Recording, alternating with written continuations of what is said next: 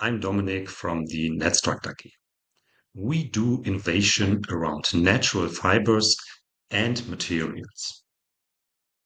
We are already active with customers, with the Forschungszentrum Jülich, with Fraunhofer, and other institutes. We invented a biorefinery that is using waste leaves from pineapple, from lavender, even horseradish, and banana leaves.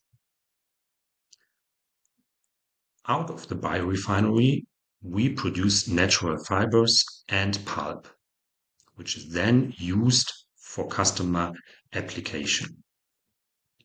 Right now, our biggest customer is in the construction industry. With him, we do insulation.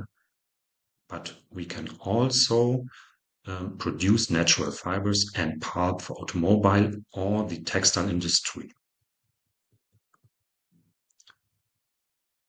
The problem right now are unsustainable materials and even unsustainable natural fibers.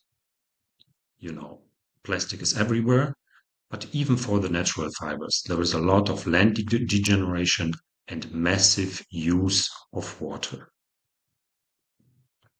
We try to solve this with our diverse team, with our diverse ownership team. Additional to that, we have a team of 10 people.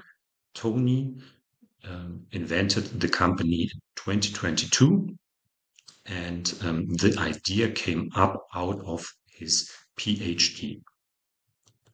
Please contact us for further information. Thank you.